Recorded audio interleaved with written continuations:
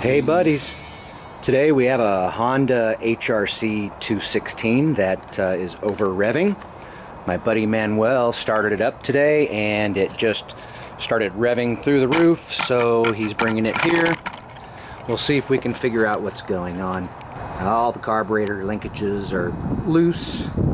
Everything seems to be functioning the way it's supposed to, so I'm zeroing in on the Govener lever here. Again, so the idea is to move the Govener lever on the shaft, and I want to move the lever counterclockwise on that shaft. So I'll loosen the nut there with a 10mm. So when you're adjusting this, the idea is to hold the shaft that comes out of the engine steady while you rotate this lever here on that shaft, whether you rotate it clockwise or counterclockwise. So if you rotate it counterclockwise on that shaft, that actually slows the engine speed. And a pair of pliers to hold the shaft, and I'm going to rotate the lever on that shaft. Alright, here we go.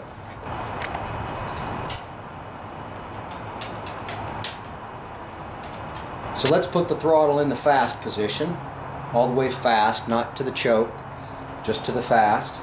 And I've already loosened the nuts. So I'm going to go ahead and hold the shaft while I move the lever as far as I can counterclockwise. And that's where I want to tighten it down. Hopefully that'll stay in place.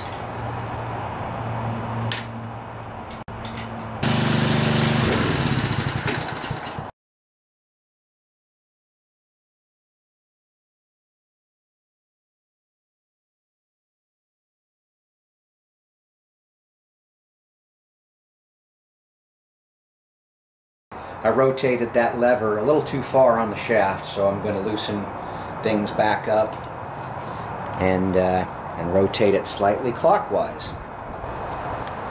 I'm going to make a mark on that shaft and on the lever so I know exactly where I'm at as far as the adjustment I need to be. Let's do this.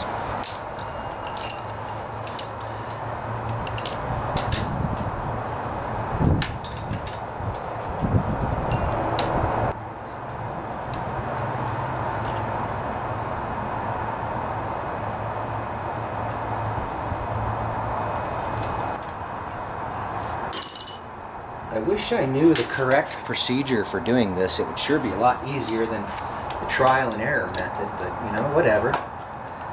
We'll figure it out. Do you see where that spring is attached right there? That hole, that little tab. Now that's slow speed operation. When we move up to high speed operation, it actually puts a little tension on that spring, as you can see. See that? So if you bend that tab backwards towards the camera, it's going to make that spring a little bit tighter when you go to high speed. That in turn will increase your high speed RPMs.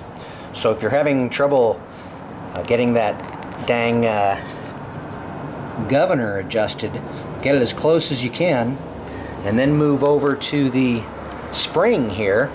And like I say, you can make up the adjustment by bending that tab forward or backwards. You know, making that spring tighter increases your lawnmower's RPMs. So after a lot of trial and error, I got this thing adjusted perfectly.